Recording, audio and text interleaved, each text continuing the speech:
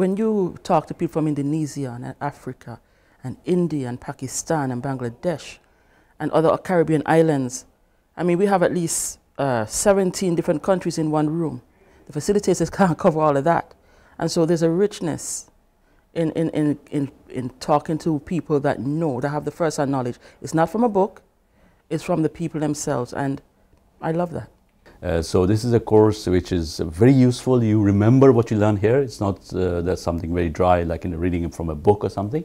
It has been a great experience. I can highly recommend this course. The fact that the courses which I undertook here, all of them seem to be interconnected somehow or another, and they are ever so practical in their approach as well. I guess I just really like the idea of having a classroom setting where we could explore a lot of the theories behind social change, but also get the practical, hands-on strategies for how to bring about social change. I learned a lot of things from Coady because I'm working with very poor women in my country. This training not only for me, it is for my poor sisters and mothers. But I've come to realize that after coming to Coady that you can get a lot of knowledge from the people and you can use it to, for your work to be much easier. There's more that we can do as women together globally, not just in Africa, in Asia, in Europe, in America, but as women across the globe. There's so much that we can do when you come together as a force, yes. Because contributing to the totality of a human being, that is building his capacity in terms of mindset and actions to transform his or her society, is the best gift you can give to anybody. It met my expectations and beyond. It really, I think, beyond the classroom and all the things that you learned, it really got me to introspect about myself.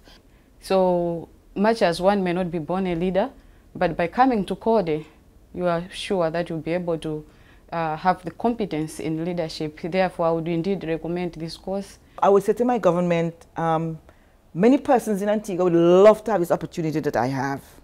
And I would recommend that they extend the scholarship, maybe another 5 years, so the person can come just to enjoy the learning. They are so different. And I think it's a must for any young leader who's interested in making a change.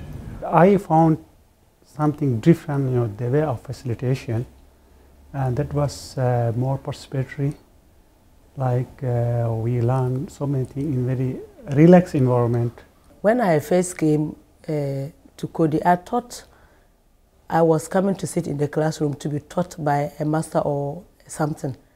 But I realized that it was through the own participants' sharing of ideas. Yeah, this experience is really awesome.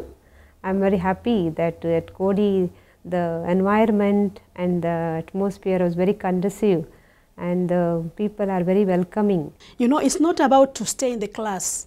It's about sharing experience. Coady, they have a lot of people in different countries from the world.